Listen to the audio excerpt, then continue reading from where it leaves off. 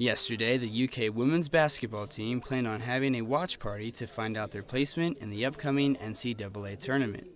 That is until an ESPNU program leaked a number of selections hours before the show, including Kentucky's.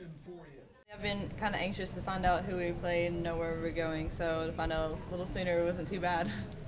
The Cats are coming off a quarterfinal SEC tournament elimination, which has given the team extra time to prepare themselves for the upcoming madness.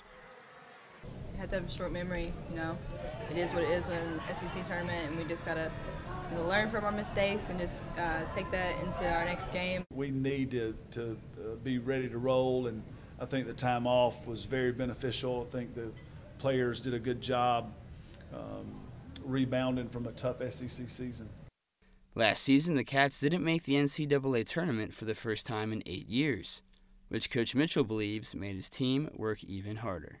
The players felt that. They knew what that meant.